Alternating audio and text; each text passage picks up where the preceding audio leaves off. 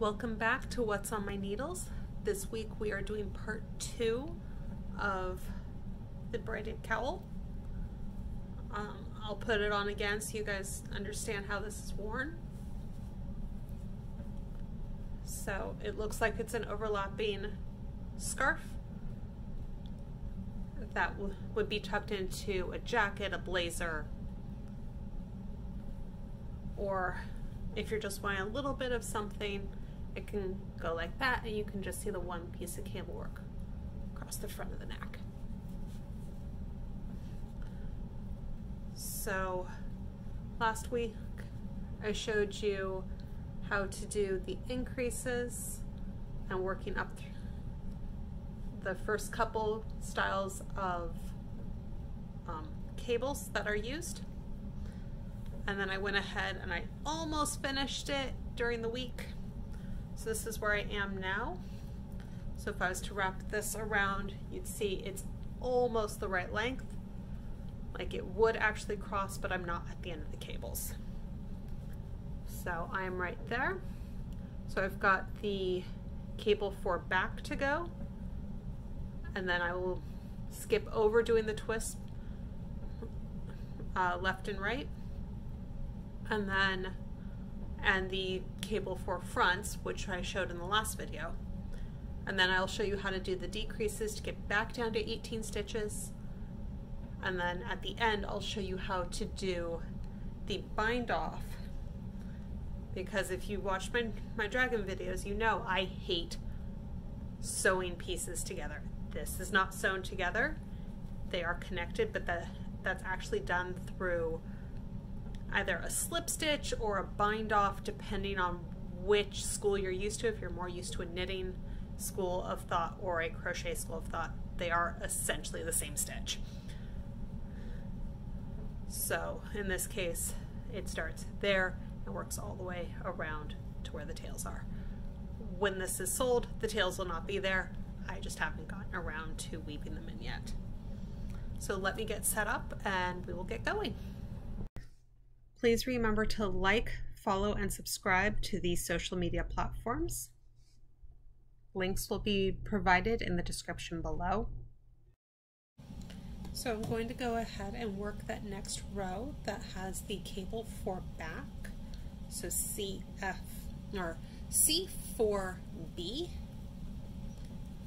Obviously, anytime that you are working a cable pattern, you need to look at what the stitch guide says all the stitches are, or look at the chart that will typically tell you what they all are and how to do them.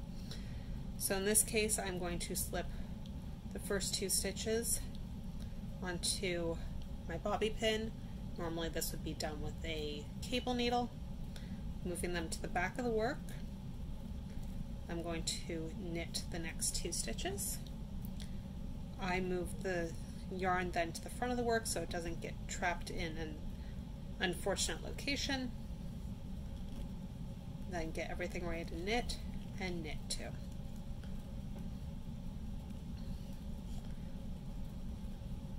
And I'm just going to purl 3 and knit 2 and keep going like that until, or keep knitting the knits, purling the purls until I get to the next cable.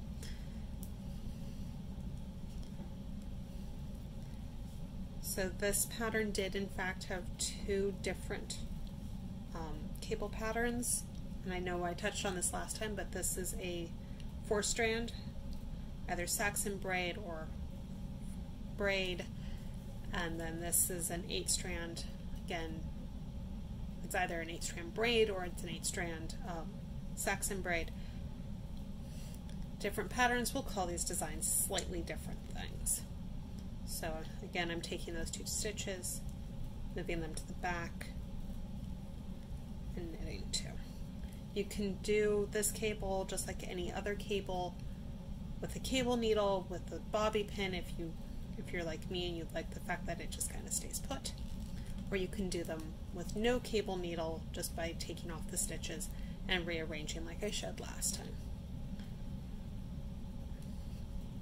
So I'm going to work a couple more rows and I'm going to show you the decreases. So I will be right back. So if you remember back to last week when I said that the width of this is the width of 18 stitches normally, and we have to add a bunch of stitches, well, now we have to take those stitches away so that the garter edge will be 18 stitches. So what that means is that I will be decreasing 2, so half the stitches, so 2 stitches for every 4, basically, yeah, all the way across until I get to the 2 selvage stitches on the other side. Now, I could just do knit 2 across all the way across, and I have considered it in the past. It doesn't look good. So what I actually do is I make slanted decreases. This one's going to be a purl one, so I'm going to be doing from the front. It's going to look like a left leaning decrease, and then I'm going to do a slip slip purl, which again from the front will look like a right leaning decrease, and then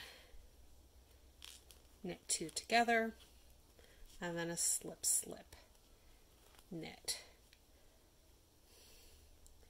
So I'm not entirely sure what the purl stitches are normally called. I end up having to put that into my pattern writing app so that I get the right stitch, because my stitches are naturally twisted. So I'm not exactly sure if I'm saying the stitches right, but the motion is right for how my stitches land on the needles. So I'm just working all the way across and I'm almost there, and I'll flip over the whole thing so you can see that these decreases pretty much disappear. So you can see from the back on the what's the purl section from the front, but it looks like the next section on the back, that they just kind of disappear.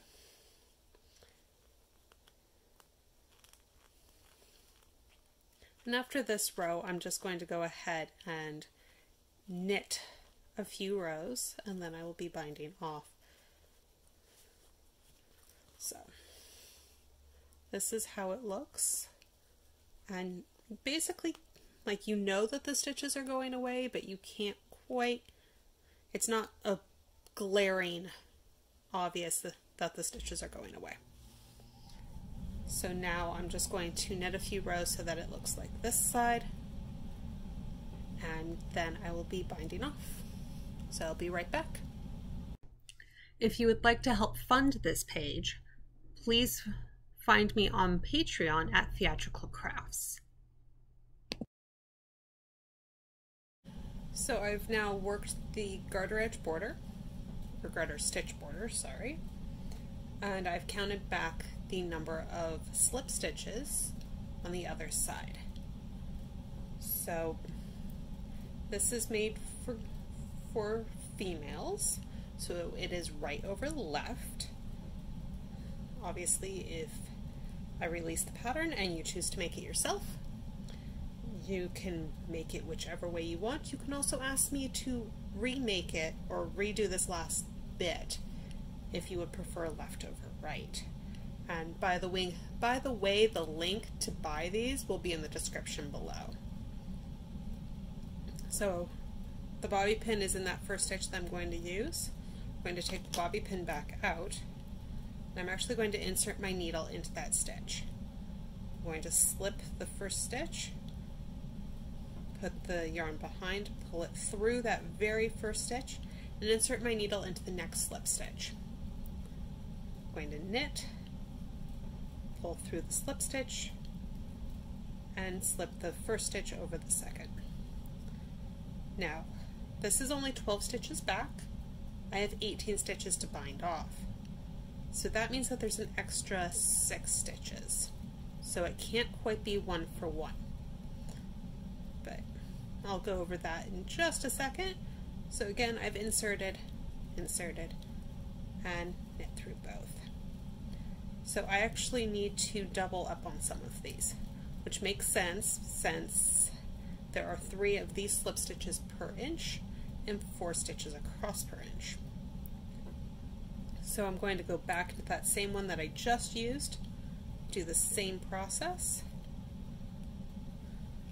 Then I will do the same thing of knitting 3, or binding off 3, 1 for 1, and then doubling up on that last one all the way across.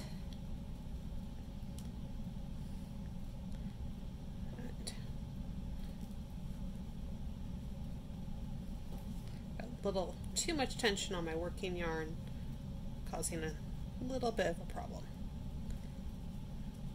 And working down the other end, because this is only going to get this side bound down, it's not going to bind down this side.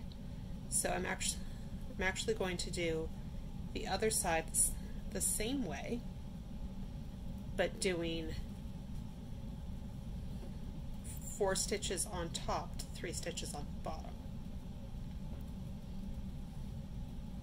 Okay? And if you wanted to do this with a crochet hook, you absolutely could. Mine is currently not up here with me, so I can't show you right now.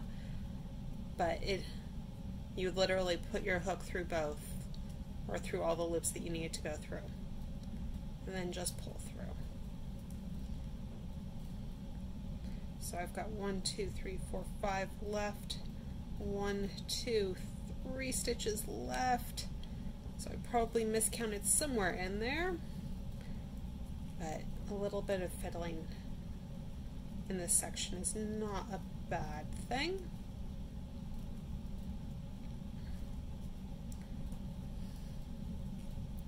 So I'm going to go ahead and double up here. And I will essentially double up here as well.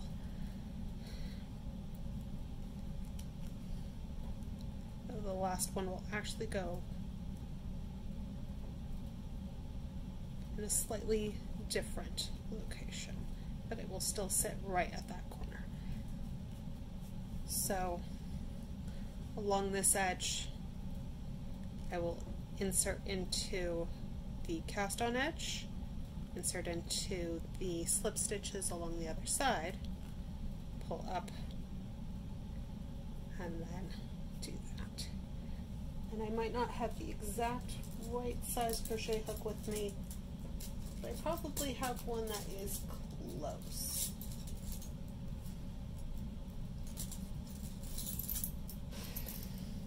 So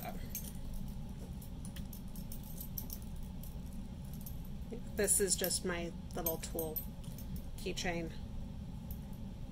So I have to be a little more careful with this because the crochet hook is not the right size. So I have to make sure to make the loops a little bit bigger. So when I double up, it's not going to make, you're not going to see an extra loop on the back that I've doubled.